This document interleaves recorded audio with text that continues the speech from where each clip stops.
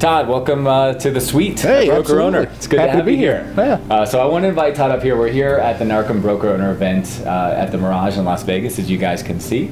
And Todd and I recently started working together. So I've been learning a lot about your business and the sales process that you went through. And so first of all, why don't you let everybody know what kind of company you have? Sure. I own GTL Real Estate, which is mostly a single family, small multifamily property management company. We're headquartered in Atlanta, but we also have a market in Daytona Beach, which is kind of a newer market for us, but we're trying to expand there. So, the focus is single family residential, and it's, we're at about 400 units now total. Okay, great. So two markets, one's new, but you're actually pretty mature as a company. You've been in Atlanta for a while. Yeah, we've been in business for 11 years there now. It's a pretty established company in the metro Atlanta area. Going down to Florida about a year and a half or so ago was kind of a new thing for us, expanding into a new market. Yeah. But yeah, we're definitely an established company. That's exciting. Tell me about your sales team and kind of the evolution that you've gone through. Yeah, sure. So we've always used licensed agents. So what we've always done is go out and look for agents who were doing sales before, but we're looking for more consistent income, sort of like what most of us do in this business. Yep. We're here because we like the recurring revenue. Get away from the transactions. Exactly. So we found agents who, were kind of aligned with that, and we put them into the position, and they kind of have a territory that they're responsible for. So that worked really well for us for a long time, but it's kind of slowed down over the last couple of years.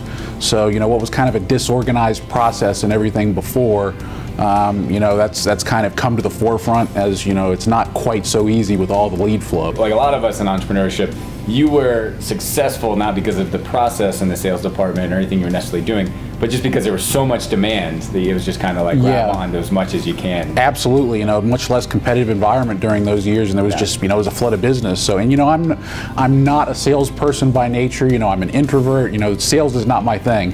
So, crafting that process was never something that I could really do. Yeah. Let alone, effectively manage it and everything. So, it just kind of happened by chance. Just all the leads we had and everything, we were able to grow in spite of the fact that I didn't have a really nailed down sales process. And then at some point, the lead flow kind of dried up, so to speak, right? And so when did you realize that maybe you had to make some changes? I'd say it was probably about a year and a half ago I started really paying a lot more attention to our client acquisition costs and all that, things I hadn't really monitored that well before. Mm-hmm. But now that I was paying more attention to that, I could see that this, it wasn't as profitable as I thought it was. When you're not really looking at the numbers the way you should, you think, we're adding all these doors and everything's great. But then when you figure in churn and everything else, you realize, oh, it's not as pretty a picture as I thought it was. Wow. So then I started digging into it a little bit more, and that's when we kind of decided we needed to do something different here to kind of firm up this process. And so what were some of the mistakes or any mistakes that you think you made with the way that you were compensating or managing the sales team initially? Yeah, so we've always used a commission split, basically, not just for the leasing fee, but for ongoing revenue. So when management fees come in, our BDMs get a portion of that.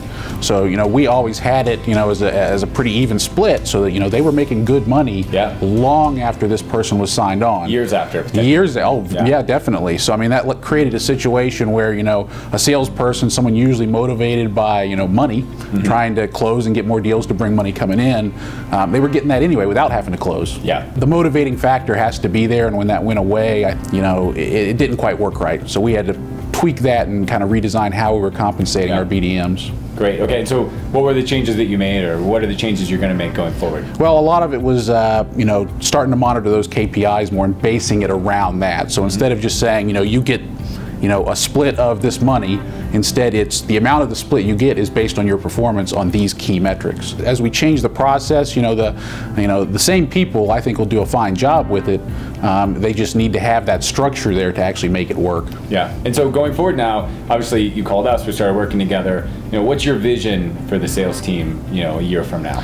A year from now, I'd like to have a really nailed down, clear sales process that everybody's following the same way, which I'm really big on. Former airline pilot, I'm all about systemization, standardization, so I want that for the sales team like we have in the rest of the business, and we don't yet, but that's the goal, to have it there so that, a year from now I can see, the KPIs are in line with where they should be, the growth is where it should be, I want to be growing 5 to 10 doors a month, I want to see that happen, a year from now. Last question I want to ask you is, what made you decide that it was time to spend both the time and the money to systematize the sales process? You know, a lot of it was listening to Jordan Whala. You know, he's been talking a lot lately about how this part of the business, you know, the sales and marketing side doesn't get the same focus that the operational side of the business does, and that's especially true with me because my mind is operationally focused. So that's what I focus on when I'm running the company.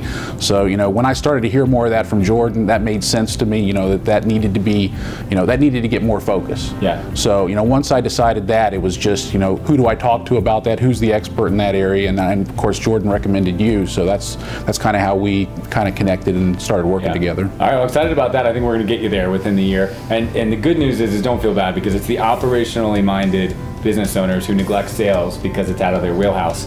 And equally so, it's the sales-minded entrepreneurs who neglect sales because they just think they can do it all themselves. So, so nobody ever gets around to systematizing this. So kudos to you for doing that. Yes, I appreciate it. Yeah. All right, Todd, enjoy the event. Yeah, absolutely. Thanks for being here. Thank you.